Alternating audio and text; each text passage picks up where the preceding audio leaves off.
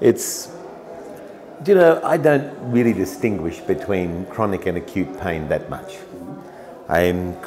People say chronic pain is when it's been there for 2 months or 3 months, but let's just say pain that's gone on for longer than you would have expected a tissue to heal or an injury to heal. That's right. So it does mean that pain is not going to be forever. When someone says, I have chronic pain, it means that it's not going to be there forever.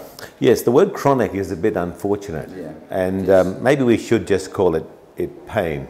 But pain is something made by our biology, by our bodies, by our brains, and everything in biology changes, so pain can change.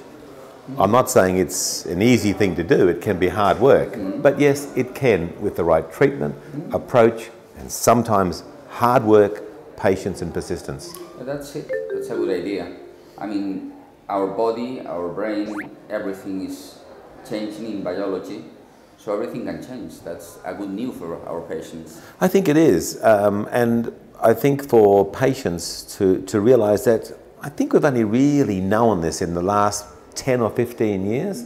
And I often say, Rafa, we know more about pain in the last 10 years than in 1,000 years before. And this is a revolution of brain mapping, of working out pathways of danger signaling to the brain, linking psychology to the new science. Yeah, there's a revolution happening. I'm sure there is a revolution. And what I'm sure also is that physios are leading this revolution. I think there's no doubt about that. I do think for good quality pain management, you sometimes need a number of professions, but look, I think it's fair to say around the world there's a lot of physios, they're doing a lot of research and really getting out there mixing some good quality movement therapies with educational therapies, and of course helped along with psychology, diet change, appropriate medications. What has been mentioned in this conference is that pain illiteracy is a big problem, you know, why the people think about pain. Oh yes, Rafa, and there is research showing that most people still believe pain is something that starts at the injury site and that there's pain pathways that travel up. But this is wrong, this is a misconception. What happens when you injure a part is that danger messages come up, little signals in our nervous system come up. Sometimes the brain can listen to it and think, oh well, I'd better have pain, but other times not. Everybody has looked at their body sometime and thought, where did that bruise come from? That's it. And it must have just happened, but maybe they were doing something different and didn't notice it.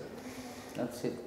So always our brain decides, our body decides yes. to have or not to have pain. I think so. Ultimately, the brain is boss. Of course, in many states, you need to get the tissues healthier too, to send better signals up, but also to allow the brain to look after that area better. So, you know, good quality therapy, get your body healthy, and your brain, which is of course part of your body, healthy and understanding as well.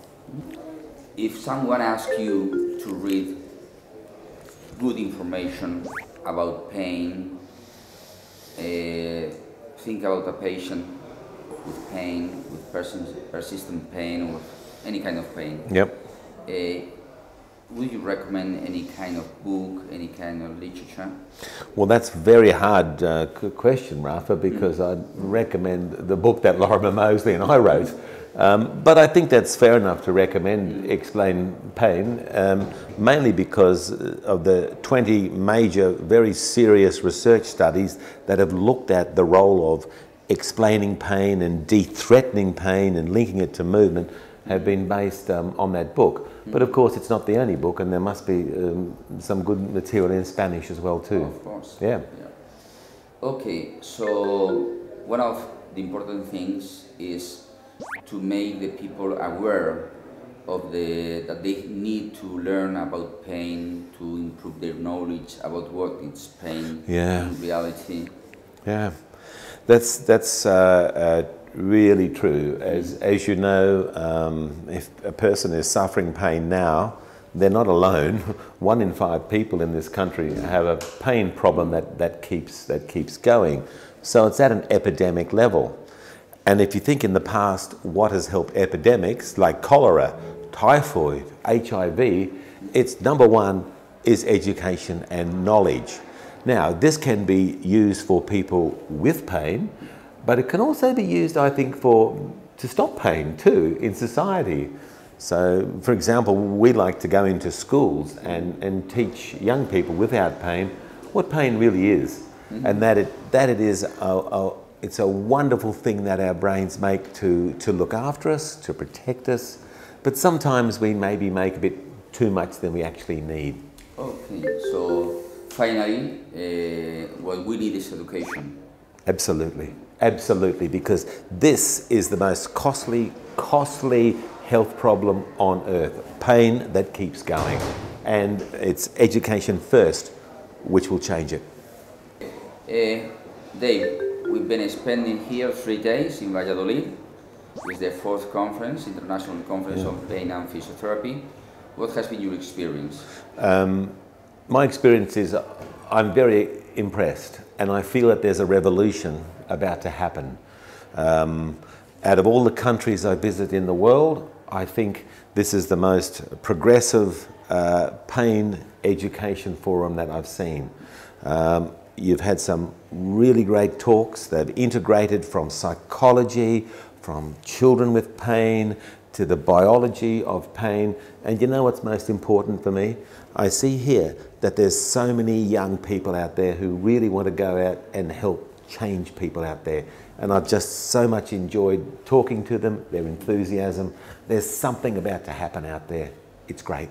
So now we are in the future. We are in the future. We are in the future. And I think 5, 10 years, there's going to be a lot in this country and others of far better, multidisciplinary, often led by the physios, pain treatment. You know, Rafa, the drugs don't work.